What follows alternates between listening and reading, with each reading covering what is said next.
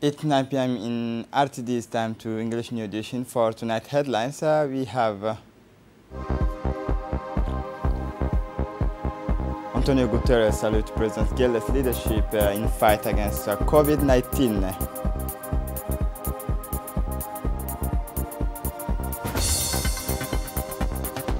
The Interior Minister's visit quarantine centers for migrants.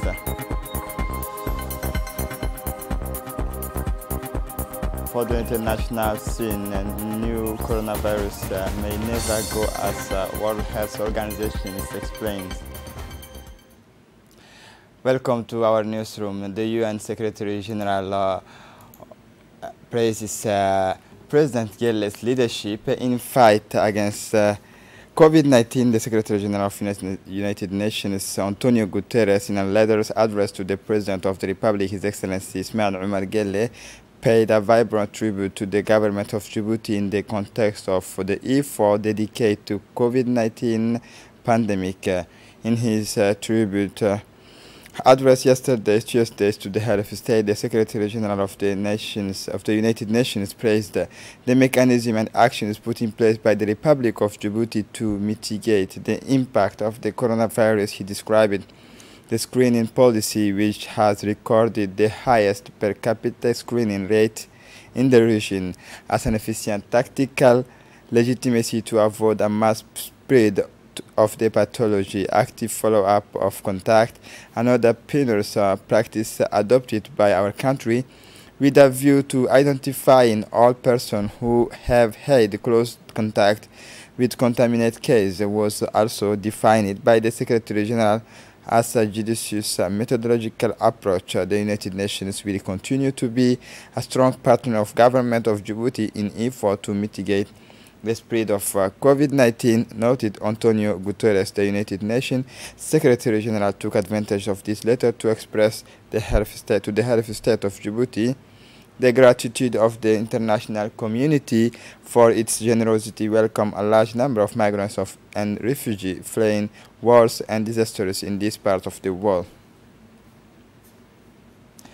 Prime Minister Abdelkader Kamel Mohammed has chaired the meetings, the late morning meeting of the steering committee for fight against COVID-19. This meeting was attended by the Minister of Communication Radwan Abdullahi Bahdon, the Minister of Foreign Affairs Mahmoud Ali Yusuf, the Minister of Housing Amina Abdi Aden.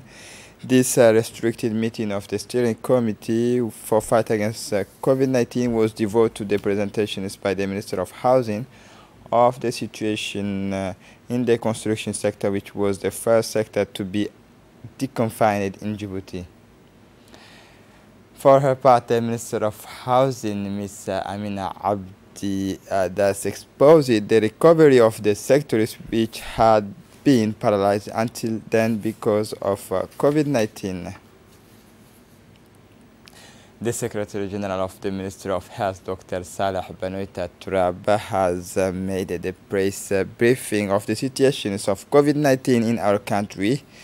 For today, 223 tests were carried out, 16 positive cases, 5 cures. All in all, 16,697 tests performed, 1,284 positive cases, 905 cases are confirmed cure, and 3 deceased stay at home. To reduce the spread of coronavirus, especially within the 2 days of the containment, which may prove risky with the resumption of population movement, the containment which may prove risky with the resumption of population movement, it is more than necessary to observe to reinforce measures to control COVID-19, and this on all levels, explain this large format. The recommendations to be followed concern both public health management and the behavior to be adopted by the population when returning to work in Djibouti. The almost majority of cases are asymptomatic, hence the high risk of contaminations in hospital That's why it is important to screen all patients who go to a health center and follow up in order to avoid the spread the virus in their community. It is imperative that medical staff wear masks and all times within the hospital. In terms of sensitization, the Minister of Health must strengthen its community release and train them to raise awareness on the practice and respect of barrier gestures.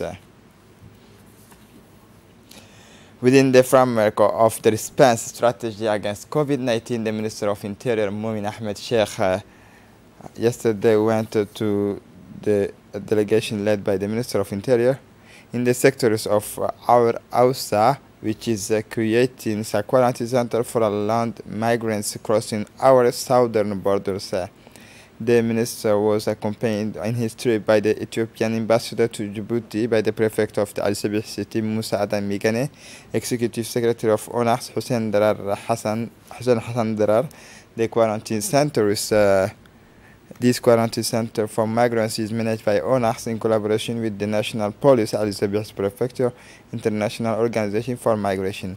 All migrants who cross our borders will go through this site to be tested and treated for cases detected positive cases for close and housed in these quarantine centers during the 14th day of treatment period, and will be repatriated to their countries of origin safe from the pandemic. The Ethiopian ambassador appreciates the support and protection provided by the Djiboutian government to Ethiopian migrants.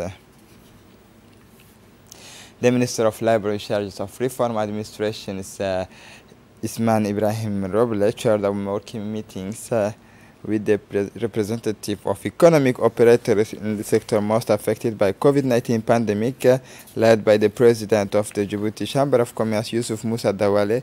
The tourism sector, particularly travels agency, hotel and some restaurants, are the most affected by the decline in activity due to COVID-19 crisis. The minister assured of his availability and the government's constant commitment to provide adequate response to support the sector most vulnerable. During this meeting, the president of the Chamber of Commerce and the representative of these sectors expressed their thanks and satisfaction with the support and financial backing granted by the government to the private sector. They also requested target support according to the sectors.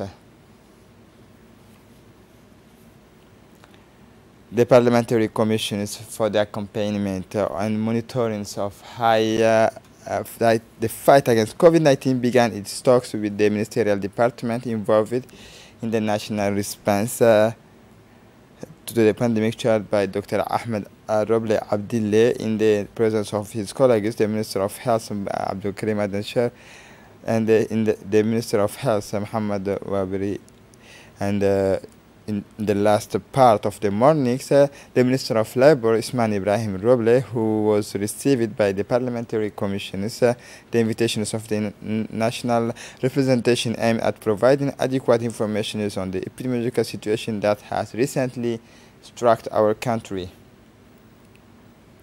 At the end of the fortnight, the commissions of support and fight against COVID-19 held various meetings with the member of government on topics relating to fight against coronavirus. Firstly, member of parliament, member of commissioners and the chairman Ahmed Roble Abdille asked the member of government, the Minister of Social Affairs Muna Usman Aden, and about the inventory modality and balance sheet of the distributions.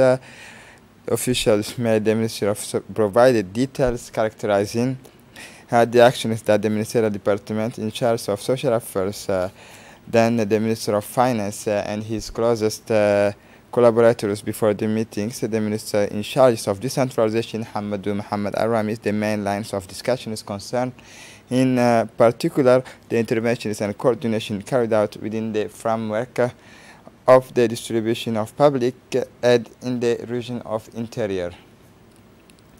Within the framework of the second phase of electronic interconnections project between Djibouti and Ethiopia throughout the southwest of countries, and in particular Galafi local information and consultation meeting between the project expert, the local authority of the various peripheral localities, and the civil military authorities of the region of Dihel region was held the day before yesterday's morning at the head of office of the Dihel prefecture, and the meeting chaired by the prefect of the region, Mr. Adan Derar Musa. This meeting was aimed at the start of second phase of measures project electricity interconnections of our dear neighbor Ethiopia to our countries, and the one hand to sensitize the customary chief and other influential people through the route of electrification lines in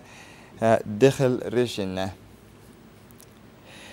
In Ali Sabih region, the hospital Ahmed Absiye Warsama officially resumed its initial activity after the discovery of a large number of cases of COVID-19 in Ali Sabih.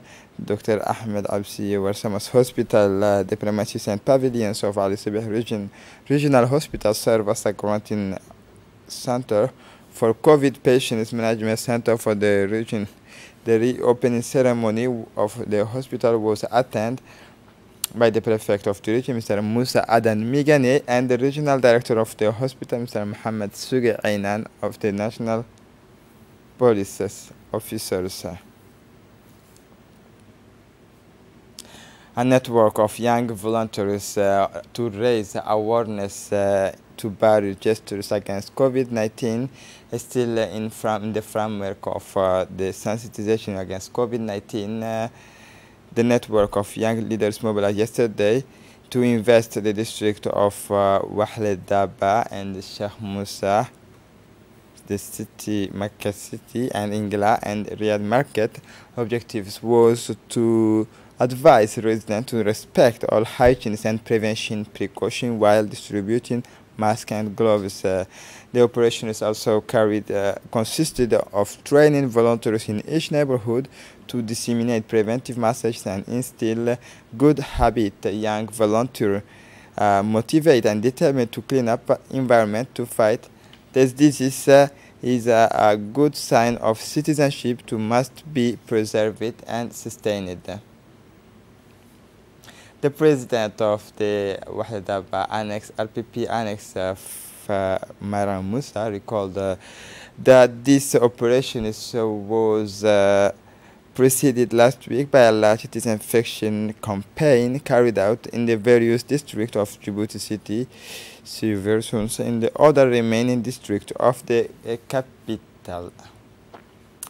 For the international scene, the new coronavirus may never go away. According to World Health Organization, coronavirus responsible for COVID-19 may become endemic and may never completely disappear. World Health Organization warned on Wednesday as the deaths of tolls approach 300,000 worldwide.